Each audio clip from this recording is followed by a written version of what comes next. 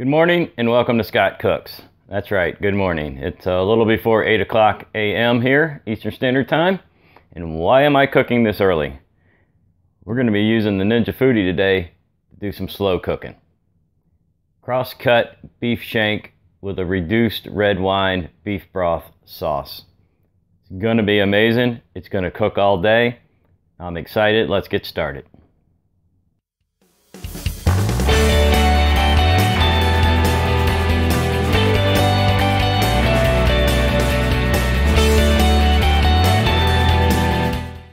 Let's go over some of the ingredients. You're going to need some olive oil. Going to need an entire bottle of wine. Now mine's got a little missing in it, but hey, it's pretty full. Cheap wine, nothing special. You're going to need some balsamic vinegar. This is a custom blend that actually is made with figs. Very, very good. You're going to need beef broth, 4 cups of it. You're going to need about 10 garlic cloves. Can you see those? Yeah. Gonna need a couple medium onions. I keep everything in Tupperware, you know that. So these are some bay leaves. You're gonna need just one good sized bay leaf. So we'll pick a big one out of here when we get ready. And of course, you're gonna need your beef shank. Okay. Beef shank. Let me flip that over for you. It's got 2 bones in it. It's a cross cut. So you know what that means. So first thing we're gonna do is get this Foodi hot, and we're going to heat up some oil in the Foodi. Turn your Foodi on sear saute, medium high. Pour in about a tablespoon or so of some good oil. I'm using olive right now. And we're going to let that oil get hot. We want that oil hot before we drop this beef shank in there. Make sure you get yourself a platter out, because after we sear the beef shank, we're going to take it back out for a few minutes while we do something else. So have yourself a platter and some tongs standing by. Now, one of the tricks to getting a really good sear on any piece of meat is to pat it dry before you put it into the oil. So I'm just taking a regular old paper towel here. Now, this is, mine separated at the bone when I took it out. Pretty normal for such a large piece. And of course, we're not going to be able to get this completely dry, but we're going to get a little bit of moisture off of it that we can.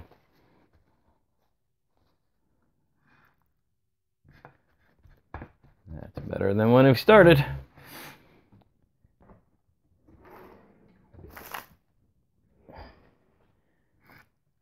Alright, I'm going to lightly season.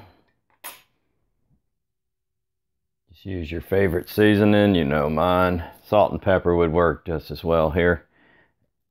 I'm not going to go crazy with it because we're going to put a little more of this in later.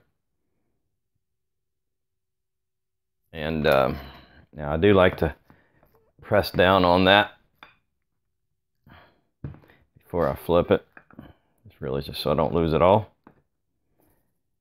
So a lot more flavoring is going to go in this. So this is just a little bit to help get it started. That oil is hot, so we are going to go right into the Foodi with this for the sear. Now these do have bones in them. If you do buy a cross-cut beef shank, you're going to get bones. That's the way it is. So be careful when you drop it in the Foodi, because you don't want to scratch your pot with the bone.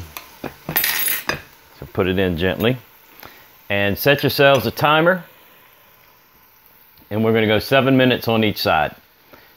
Don't move them, don't shuffle them around, let them sit. We're going for this really good sear here, guys. 7 minutes each side. I do want to mention on the previous step, when I said sear them for 7 minutes each side, I did drop the temperature to medium. We don't want to burn these, we're just going to sear them. So the medium high was to get the oil hot, and then I dropped it to medium for 7 minutes on each side. And even through this mic where I'm standing, you can probably hear it sizzling pretty heavy over there. We're going to go ahead and break down the onions and garlic. These can be rough cut because they're going to go in the slow cooker for the rest of the day, so you know they're just going to break down anyway. So I'm going to rough cut 2 medium-sized onions.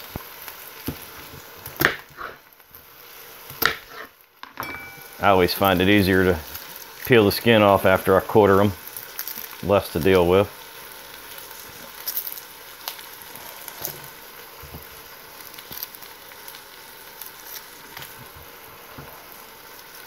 And we're rough cutting anyway, so it doesn't matter. Not trying to get some pretty slices or something out of it. All right, and this is what I mean by a rough cut. A couple of them, and that's cut. So just toss it all over in a bowl. Make sure you stand back so your eyes don't water, because some of these onions get right rough.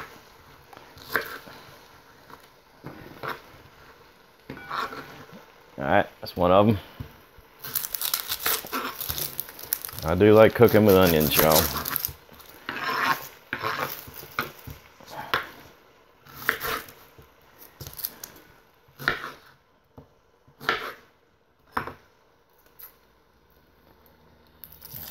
Coming up on the first 7 minutes, by the way.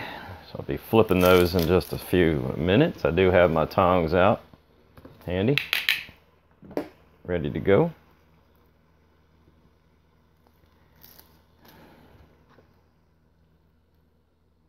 All right, we got a little problem on the side of that one. Let's cut some of that away. There we go.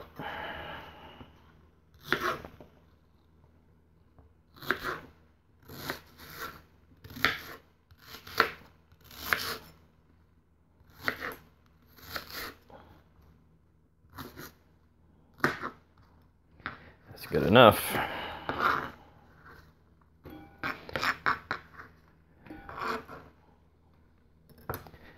All right, I'm gonna flip these in a sec, and then we're gonna do the garlic. Let's do some flipping.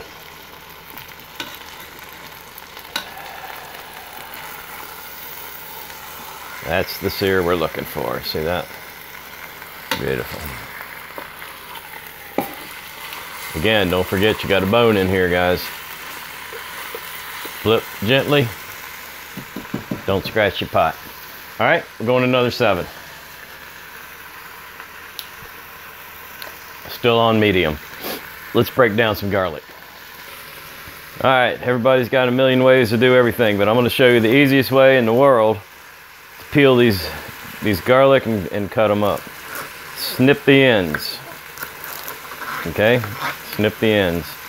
Take a blade, something wide. Lay it on top. Use your hand. Smash it. There you go. That's it. Garlic peeled. Just like that. That's all you got to do, y'all. You don't got to be crazy and picking at it and all that stuff. I'm going to do it again so you know I didn't just make that up. This garlic does not look so hot. We will not be using that one. I'll grab another clove here in a second. Snip the ends. You don't want to cook with those anyway. They don't taste good. Let's make sure I'm on the camera. Flat blade. Hand. Using this part. Smash. Skin literally just fell off. There it went. Okay, let's cut some garlic. Again with the rough cut. I do have a garlic press, but I do not need to press these because again, the slow cook will take care of that for me. I'm just going to break them down. Throw them right over in the bowl with that garlic. And we'll be cooking those down here shortly. I'm going to stop talking because I'm probably going to fast forward this part because I got a lot to do.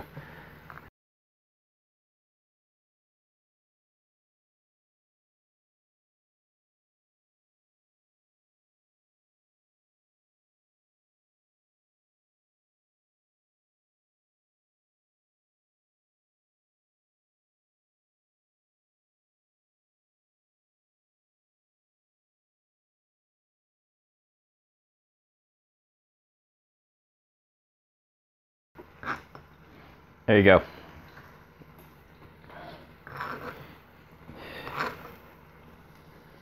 We've got a couple more minutes before we're going to pull those beef shanks out and start on our sauce.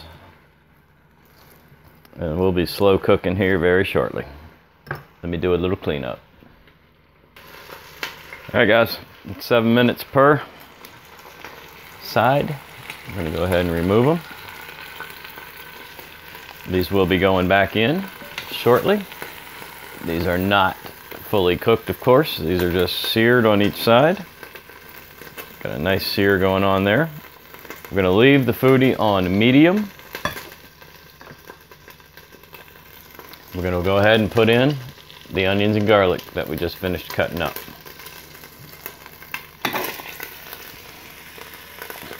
I'm gonna cook these down. So that's gonna be about, I don't know, 10 minutes or so. Just trying to get a little color to the onion.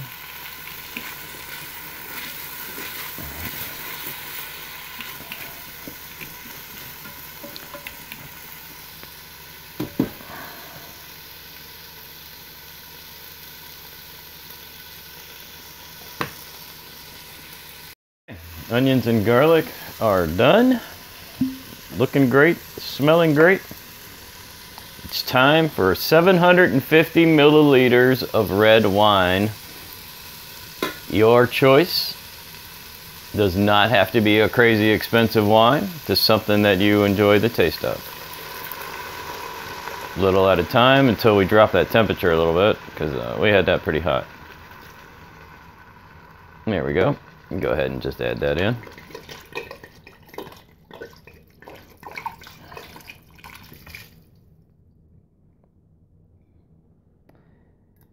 And we're going to throw in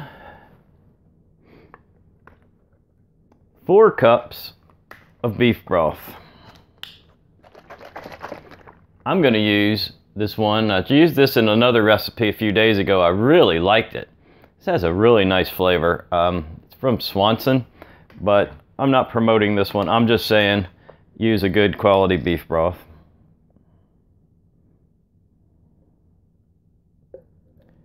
And I'm even going to measure it for you. I don't know why, because I know how much is in here.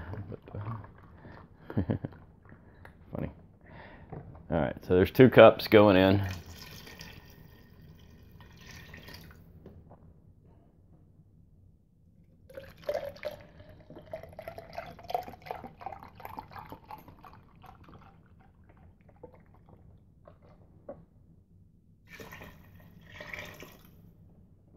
So that was that. So that's 32 ounces. All right. Add a little more seasoning to the mix. Whatever you guys like. You know what I like. In case you don't. Voila. Again, not promoting this, but highly suggesting it. All right, go ahead and crank your Foodi up. Remember, we're on sear saute. Sometimes it's better to just show it. So we're on sear saute medium. We're going to move this to high, and we're going to start the boil. Once we get a boil going, we're going to drop the temperature to medium. We're going to let this simmer for about 20 minutes. Then we'll add the meat back in, start the pressure cook. I couldn't find a really large bay leaf, so I got these 2 small ones. And it's fine to just go ahead and throw those in right now too. And just take your tongs or whatever you got and submerge them. Get them down in there. Okay, that's it. See you when we get a boil going. Oops. How could I forget one of the best parts? I almost forgot the balsamic vinegar. You only need, oh my gosh. I wish you could smell this. This was made with figs. It's one of my favorites. I'm going to take 2 tablespoons of this today.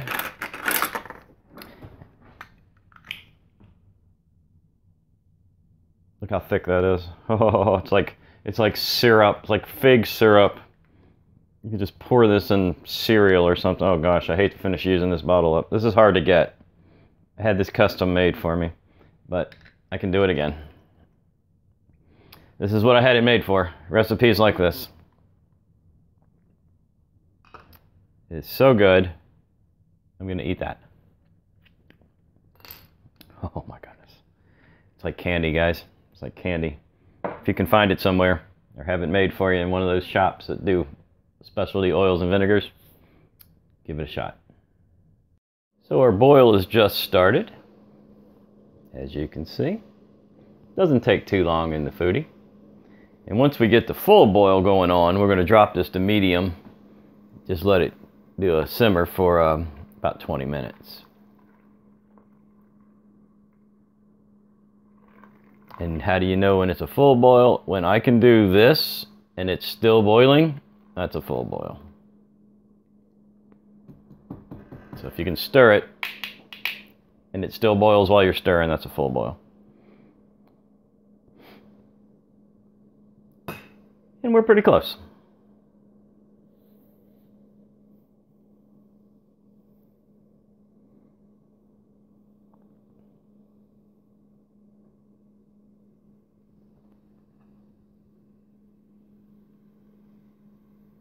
Will it boil while I'm stirring? Almost. Very close. Very close. It's kind of boiling right behind me. There it goes.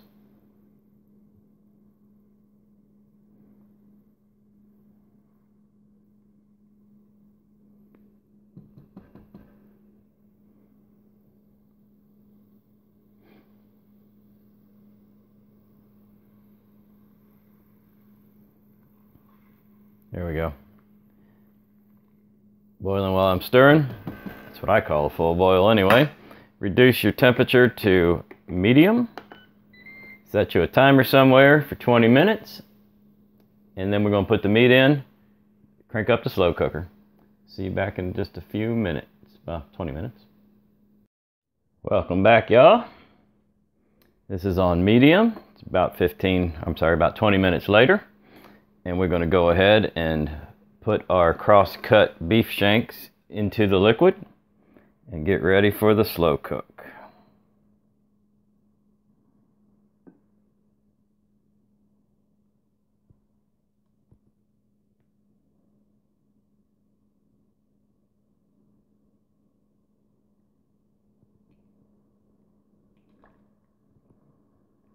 Just making sure they get submerged.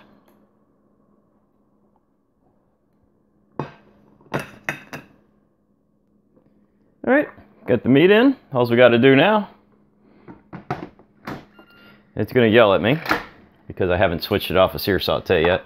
Now, you want to leave this on vent, guys. Let me get the camera up there for you. In fact, it's so hot you can actually hear it venting right now. Hear that? All right, let's switch it over. Slow cook, low, start. It defaults to 8 hours. That's fine. This recipe needs 6 to 8 hours. I would suggest 8 if you can do it. Now keep in mind that just took me an hour.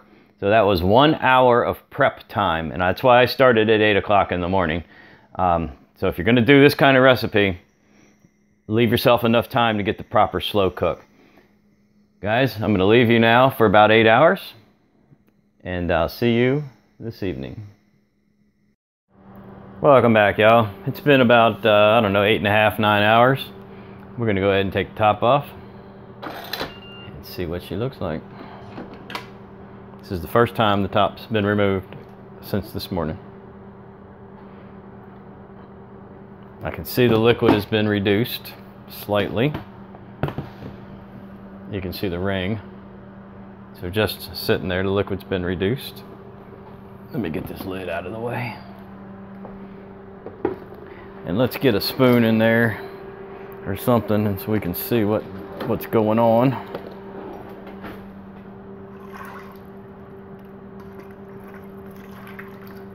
Oh yeah, well there you go. The meat's just falling apart in there. Clearly it's finished. Let's get it on a plate. Well, there you have it. That is cross-cut beef shank, cooked in a reduced red wine and beef broth with onions and garlic in the slow cooker. Did you see that? It just peels apart. And it tastes about as amazing as you would imagine. If you like this video, please subscribe to the channel. Leave me some comments. Click the like button for me. Click that bell for notifications. Leave some comments. Don't forget to check the description where I'll have the ingredient list and some links to like Patreon and other stuff. I want to thank everybody for watching, and I hope you enjoyed it, and I hope you try to make it. I do get a lot of questions, what are you having with that meal? With that, I'm having mashed sweet potatoes and carrots and green peas, which aren't quite ready yet. Thanks, y'all.